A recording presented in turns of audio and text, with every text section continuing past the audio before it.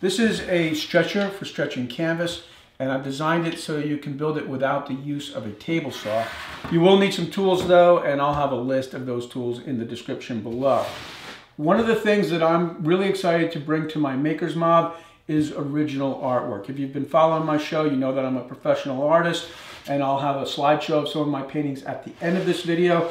But I believe that original artwork has a huge effect in interior design. And I think that anybody can make original artwork. And most of the paintings that I make, I always refer to as building a painting, because the paintings start down here in the wood shop, and they're really based on construction and design and color. Not so much as painting and drawing, but really kind of building aspects. And something I really feel that I can teach you. And I also think that while you're learning how to make your own artwork for either your own home or for a client, you'll also end up learning a lot of really interesting stuff about art history, and you really are not even going to realize that you're learning that stuff, but all of a sudden you'll know it. So I hope that you'll check out my Makers Mob by clicking the link in the description. All right, let's go ahead and get started on this stretcher. For this project, we're going to make a 34 by 40 inch stretcher to stretch a canvas, and I'll use material right off the rack from the home store, so you won't need a table saw. The first two boards you'll need are described as 1x3s, but they actually measure 3/4 of an inch by 2.5 inches. And when you're picking the material, take a minute, look down the material, and try to buy the straightest boards that you can. The other material is molding. This is called doorstop molding, and they sold it at 7-foot lengths at the home store that I go to, and that should be just enough for this project.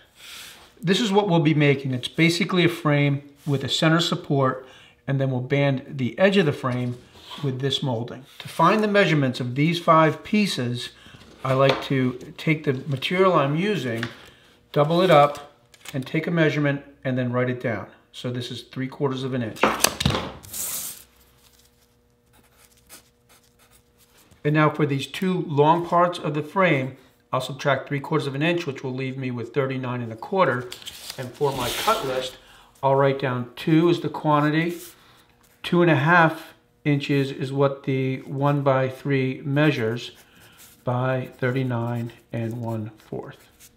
To find the measurement of the shorter parts to the frame, we can measure the 1x3s, and we know they're 2.5 inches, so that's 5 inches, plus the edge banding, or the doorstop that we're using, and we'll double that up. That's 5 3/4, and 34 minus 5 3/4 is 28 1/4. And so we now need 3 is the quantity, 2.5 by 28 1/4. That's how I find my measurements for the cut list, and now I can start cutting the parts to size. Now I'm going to cut the 5 parts a little heavy, which means just a little bit longer than what I need. So for the 39 1/4, I'll cut them at 40.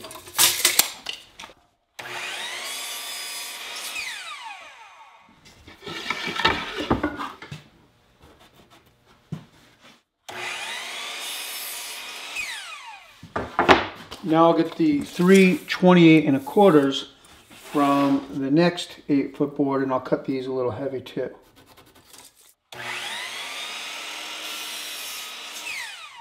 Now I've set up a stop block, and I'll cut the parts to length.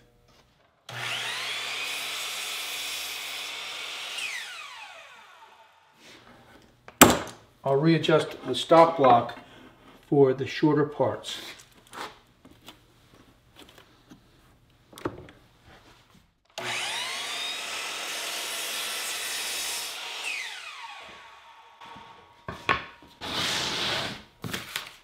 Now that I have the 5 parts cut to size and you can see the frame, I'll take a quick measurement, and I'm at 39 1/4 by 33 1/4, and when I add the edge banding, I'll be at the finished size of 40 by 34. The next step is to use pocket hole screws and build the frame. When I drill the holes for the pocket hole screws, I'm only drilling holes in the ends of the 3 short pieces of the frame. This is an old pocket hole jig, and this model is no longer available, but I'll put a link in the description to the model that's available now, and it will do the same thing.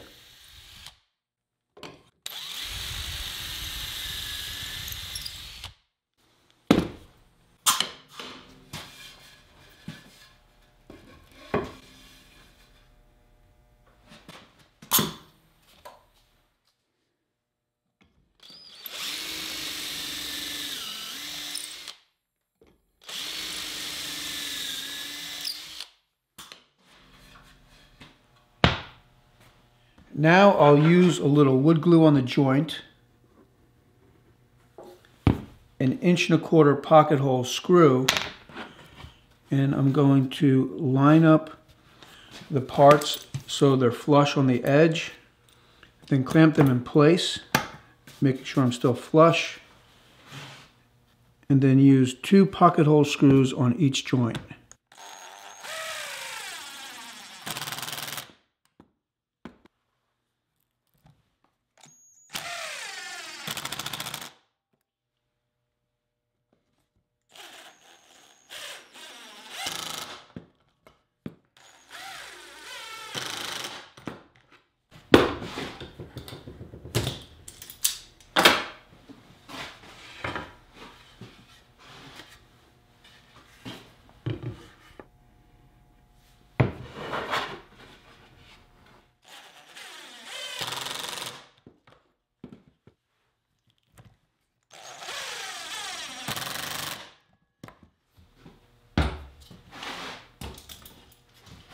Okay, so now that I've got the frame together, I can get to work on banding the edge.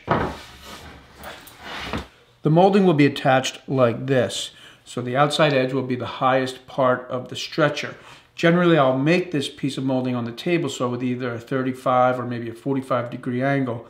But keeping in mind some people may not have a table saw, using this stop molding is another alternative. I start by using the miter saw to make an inside miter cut.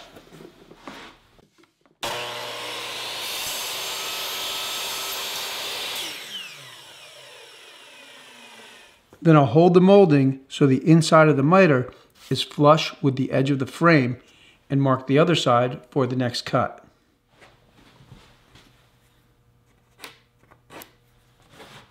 I've kept the miter saw cutting in the same direction and simply flipped the molding upside down.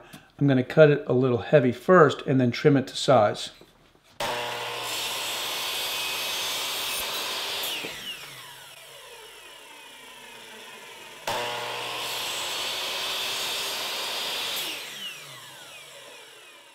To attach the molding, I'm using a bead of wood glue and 1.25" nails in the nail gun, and I'll be sure to keep the bottom of the molding flush with the bottom of the frame.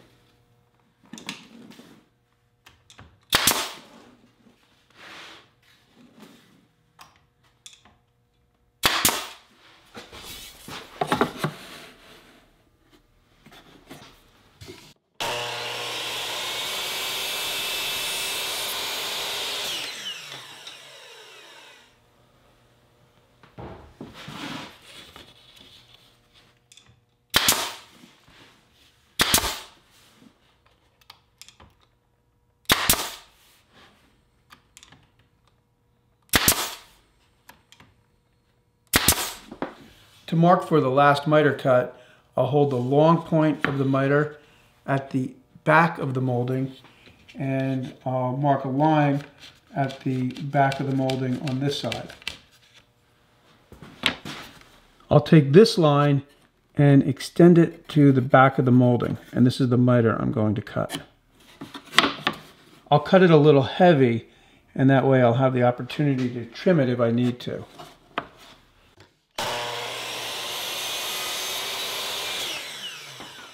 And it looks like I'll need to take just a little bit off.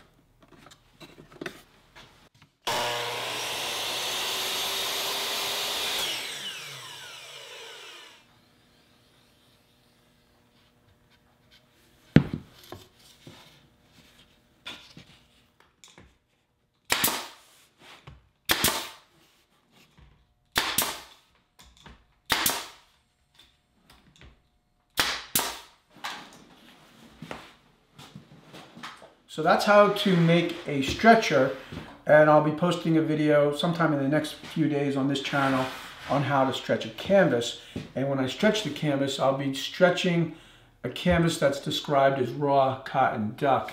And on my Maker's Mob, I'll explain why I'm using raw cotton duck and what its significance is in art history and how that will affect the painting and why a lot of color field painters used raw cotton duck.